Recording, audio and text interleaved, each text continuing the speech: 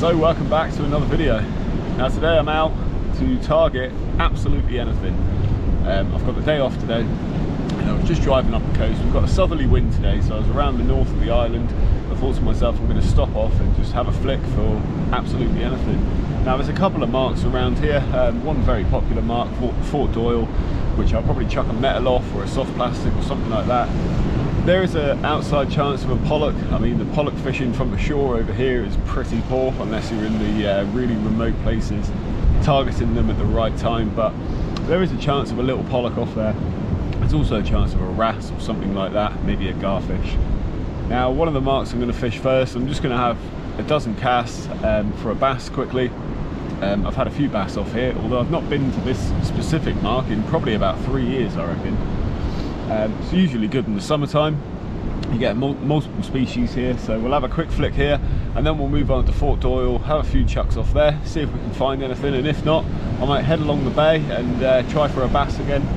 Really just out to just cruise about, enjoy it, chill out, and yeah, see if we can find a fish or two today.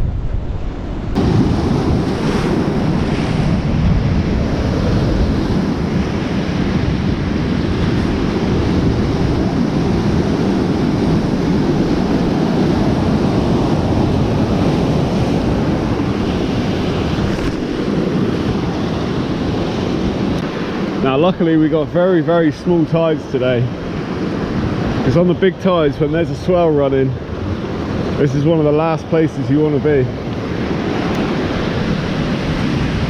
But let's give it a quick try here for a bass. Now you never know, might get lucky. It's always worth a flick. I'm just working a diving lure. We'll see if we can find anything. And there's a big wave coming.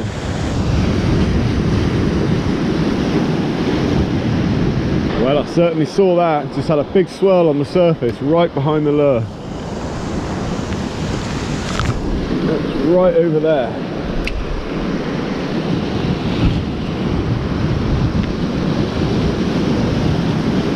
Just got to be so careful with the swell coming in here, because can't get too close to the edge here. That must have been a bass. That swell was much too big for a garfish. That must have been a bass.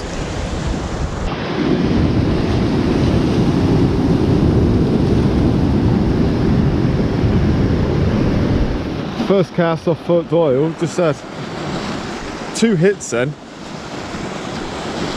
I'm fishing really close to the bottom. That could have been a wrasse. It's hard to tell. Whatever it was is obviously no monster, because this is actually quite a big lure.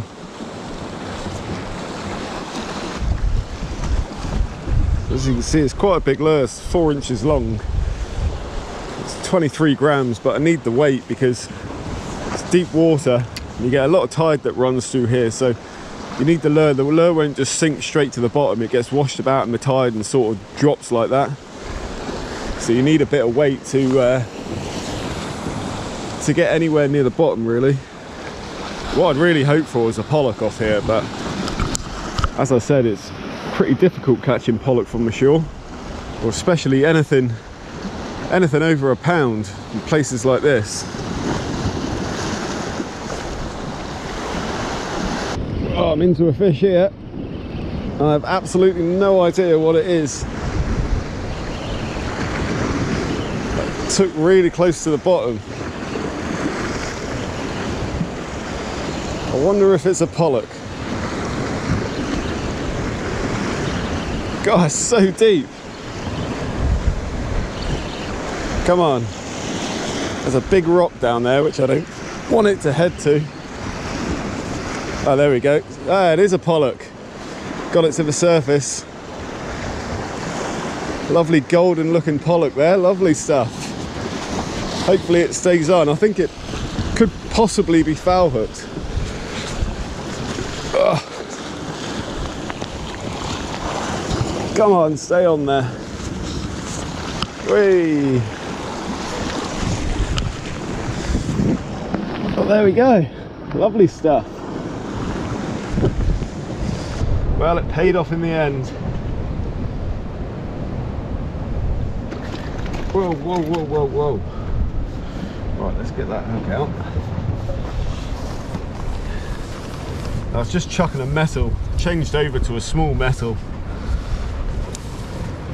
My pliers are all seized up.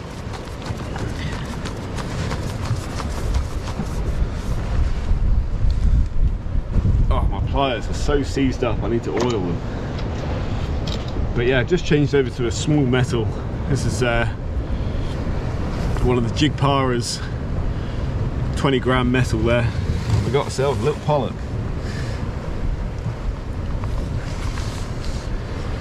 There we are, lovely little winter Pollock.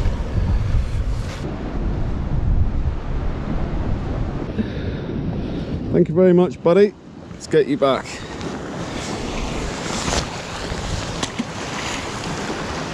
Well, I'm happy about that. I was worried that Pollock wasn't going to make it then. Now, it's too small to keep. But as I threw him back, he was on the surface for a little bit, but he's just kicked down and swam down to the bottom, so happy about that. Now, yeah, I just changed to a little metal.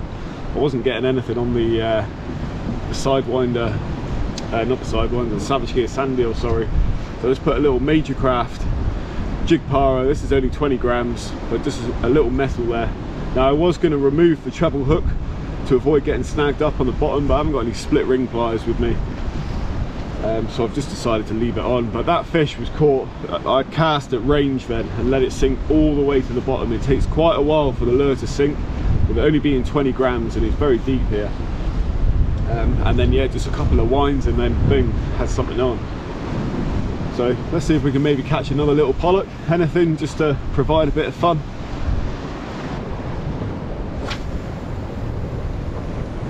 It does take ages to sink, this lure. So what I've been doing is literally I cast out and then I leave my thumb on the spool like that, wait for the line to tighten up so you can feel the lure, just pop it about so you can feel it, and I let a bit more line off, stop it again, and I just do that until I get right to the bottom or get very briefly snagged up, and then I just quickly lift it out the snag, wind in the slack. So that's near the bottom now, and then just bounce it about. And that is all there is to it. You do lose a bit of contact with the lure because with it only being 20 gram, and as I said, you got loads of tide that runs through here. So it's a snag. Thought it was a fish then, but that's where you want to be, right to the bottom, as close to the bottom as possible.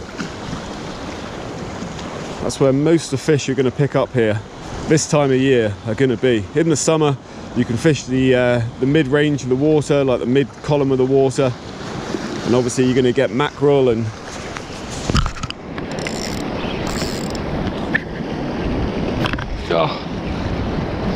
that one nearly didn't come out.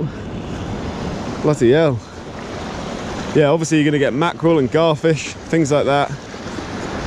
But this time of year, close to the bottom, might be lucky to pick up a bream, or it's going to be little juvenile pollock, wrasse, pout, and that sort of thing. But I nearly lost that lure on 2 occasions on this one cast then. Big fish. I've no idea what this is, but bloody hell, that went sub. Just tightened my drag, and that, I really don't know what this is. This could be a big pollock.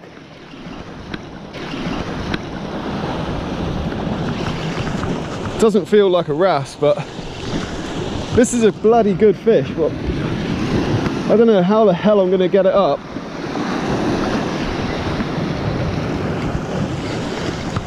I've just put that other camera on. I really hope it's recorded. Jesus,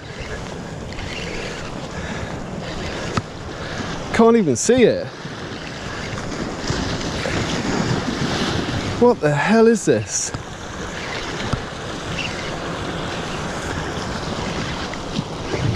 Still really deep.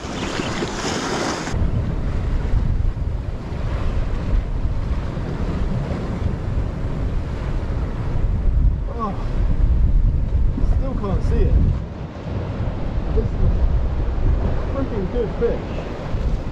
It's got to be a pollock. Yeah, it is. Fuck me, it's a massive pollock. Jesus Christ. Right, stay on there. Oh, it's foul hooked, I think, that's why.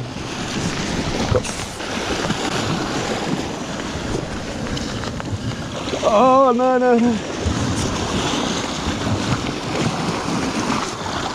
Right, how the hell am I going to do this?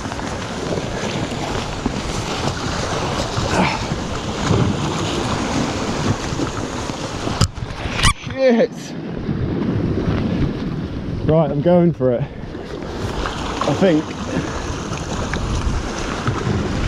Oh no! Right, come on. Boom! That's a bloody lovely pollock. Foul hooked, but who cares? Sorry about the language, but honestly, I didn't have a clue what that was. It felt gigantic because it's foul hooked, that's why. But bloody hell, let's get the other camera set up. Bloody hell. Now, I'm not gonna lie, there was a part of me when I hooked that fish. The reason why it felt so, it's a decent sized pollock. A pollock of that size from the shore, me personally, I'm happy with that. Really, really, really am. But when that fish hit, I was expecting it was gonna be like a big 6-pounder or something. I even thought, bloody hell, is this a big bass? But Jesus, yeah, I mean, obviously because it was foul hooked, it's diving down and you're bringing it up sideways, so it feels much heavier than it is. But as soon as it hit the lure, I thought I got snagged at first, and then all of a sudden the reel just went zzz, like that. I thought, bloody hell, what have I hooked here? But that's a lovely fish that. Just got it on hooked, and I'll give you a little show. That's a lovely chunky pollock that. That's an easy 3.5, easy. It could be pushing 4 pounds, but I'd say it was just under 4. But I'm really, really happy with that. That's an excellent fish. Now that one's going to be coming home on the table, without a doubt.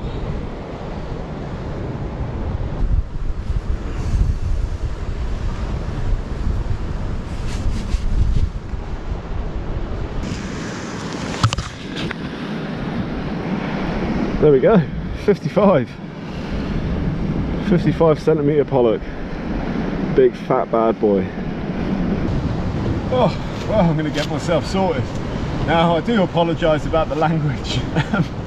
I was more concerned about getting it up and onto the rocks. That was my main concern. When you hook a fish like that, you just want to see it. It stayed deep for so long. I literally didn't see it until it came right close to the rocks there.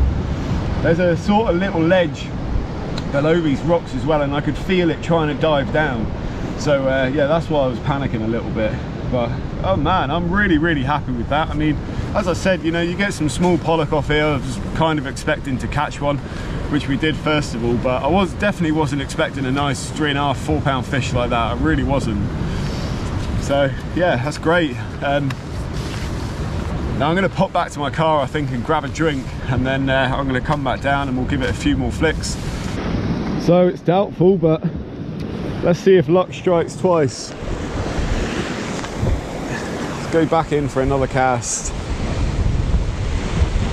Now that fish actually took fairly close in, to be honest. I'd say maybe about 20 metres out. But again, it was right at the bottom.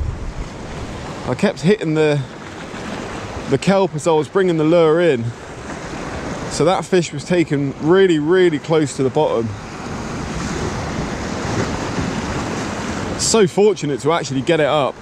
I saw that the assist hook was in its top fin, and as I was lifting it up the rocks, you can see how high up I am. As I was lifting it up the rocks, the assist hook came out, but luckily that treble, so it's a good job I kept that treble in actually. I wanted to avoid getting snagged up, but there's no way I would have hooked and landed that fish if I didn't have it on there.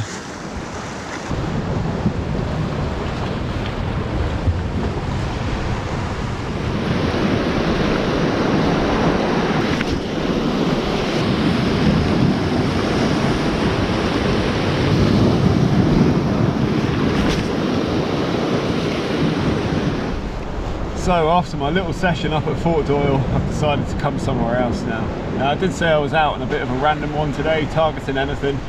After I had that pollock, I had about maybe 10 more casts with that little metal, but I had no more hits or no more hookups, obviously.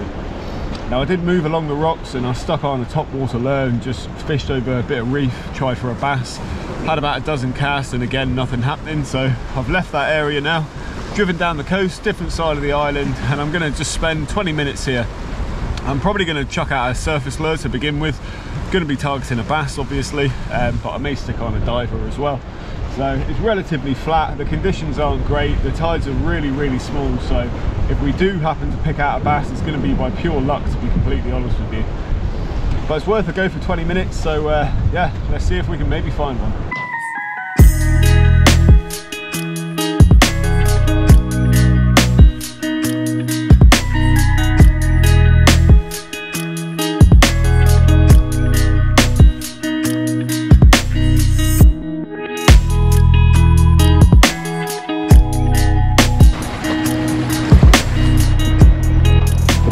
So it looks like that's going to do it for my little adventure this afternoon.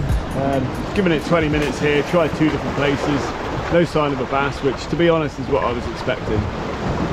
That was worth a try anyway. I'm still really pleased about getting that pollock off the shore. I'm pretty sure that's a lure caught pollock PB for me, so yeah, really happy about that. Now it's been a fun few hours. I've actually stayed out longer than I usually would, but hoping to get a bar of silver to top off the video, but wasn't meant to be today. Now if you do want to check out some bass fishing videos, the last 2 videos I put up on my channel are both lure fishing for bass when I had a bit of success on some surface lures, so go check them out. To any other bass anglers that are local to Guernsey, if you're interested in joining the club, I've recently joined. I joined just last week, which is G-Bass, which is the only bass club left over here at the moment, so yeah, I mean, I'm looking forward to it. Obviously you get quite competitive people in there, but there's a lot of people who do it just for fun, and obviously you can just learn along the way. So I'm really excited about this year ahead. I'll be targeting bass a bit more often, I suppose, hoping to get some fish to measure in. So yeah, if you're a local bass angler and you're interested in joining that, go over to the G-Bass website. All the details are on there, the rules, the applications to join. I think it's £30 now. So if you are interested, go check that out, support a great cause, and yeah, just promote some great bass fishing in Guernsey, catch and release fishing, so what couldn't be better. Now I'm going to leave the video there. Thanks very much for joining me today. I hope to see you on the next one, so until then, catch you soon.